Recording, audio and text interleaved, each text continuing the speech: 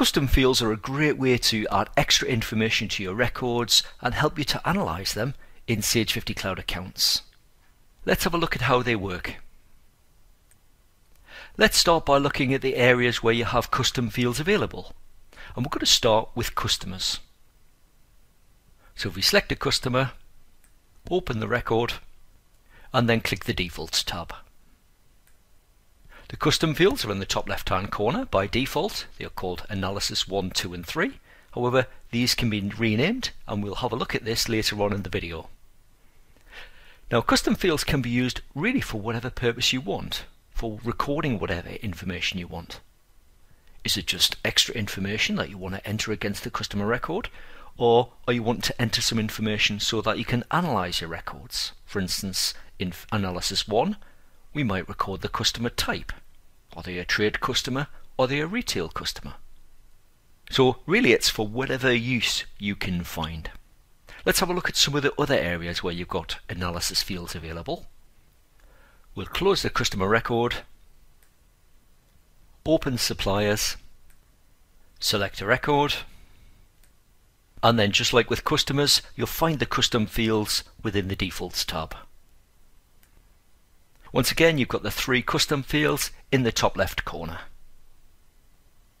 Let's continue with our quick tour. So we'll close out of the supplier record and then into products and services. If we open a product record, and this time we need to access the web tab. The custom fields this time are in the bottom left hand corner.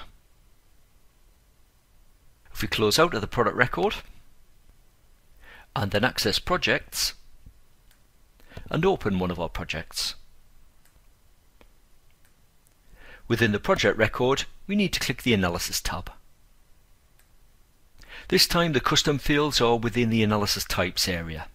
Now rather than being called Analysis 1, 2 and 3, you can see we've actually already renamed them in this case to Manager, Type and Complete. Let's close out of the project record, and we're now going to access the most recent area where the custom fields have been made available. So we're going to go into Invoices and Credits, open an invoice, and then on the Order tab you've then got the custom fields in the lower left. It's quite common in invoicing to use these for things like marketing questions, for instance. You may record or ask the customer, where did you hear about us? And record that in one of the fields that you have available. Let's close out of the invoice. And the final areas to look at are sales orders. And when we access an order, click the Order tab, you've got the custom fields available. You also have these available in purchase orders. Again, we'll open an order, click the Order tab, and they're in the same location as for invoices and sales orders. Okay, so we've now seen all of the areas where the custom fields are available, and we're now going to look at how you rename some of those custom fields. So if you've thought of a use, and to help with consistency, you can change the title. So rather than just being called Analysis 1, 2 and 3, we're going to change the titles of some of those fields. So we do that by going into Settings, Configuration, just click Yes to close the other windows that we have open, and then we'll click the Custom Fields tab.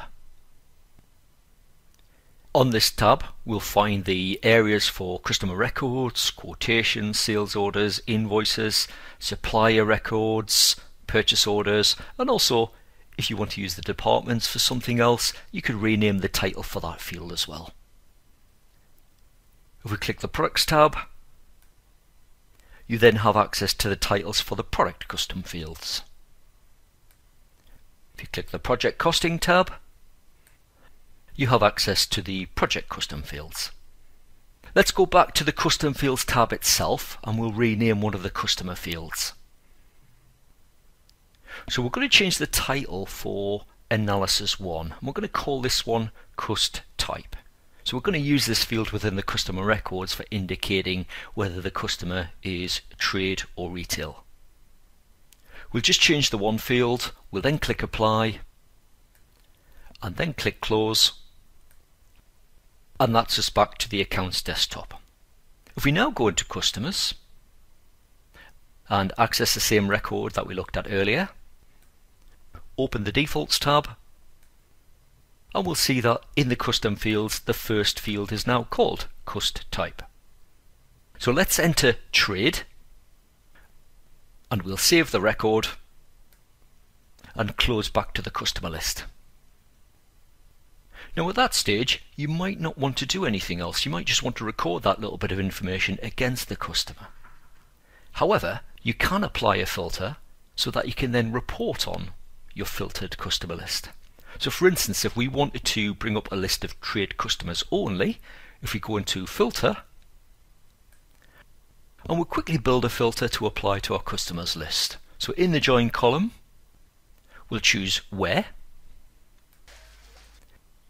and then we need to choose the appropriate field. And if we scroll down the list,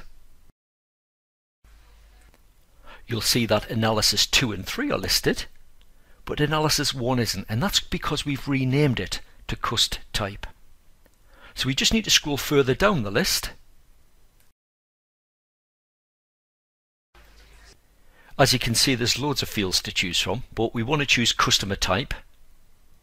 So we'll select it and then continue to build the rest of the filter. So in the Condition field, we'll choose is equal to, and then in the Value column we'll type Trade. Now you can continue and enter additional conditions in the filter. However, we're just going to leave it set to the one line. So we click Apply, click Close. We're then back to the customer list and it's now filtered. So at the top it tells us 25 out of our 82 customer records that we have available within Sage Accounts meet the conditions set up in that filter. So 25 of these records must have trade entered in that Analysis 1 field. Now you can switch your filter on and off at any time. You can also go in to amend the filter. To switch your filter on and off, you just click the first little icon at the top. You can toggle the filter on and off at that point, and if you need to amend your filter or remove it completely, you just go back into the filter area and you can amend it at that point. Let's just double check that one of the customer records there does have trade in that field. So we'll just go into one of the customer records, into the Defaults tab, and as you can see in the Cust Type field it says the word Trade. That brings us to the end of this video, and I hope you found it useful. If you need any more information about using custom fields or applying filters within your software, then please access the information which is available via our Help Center.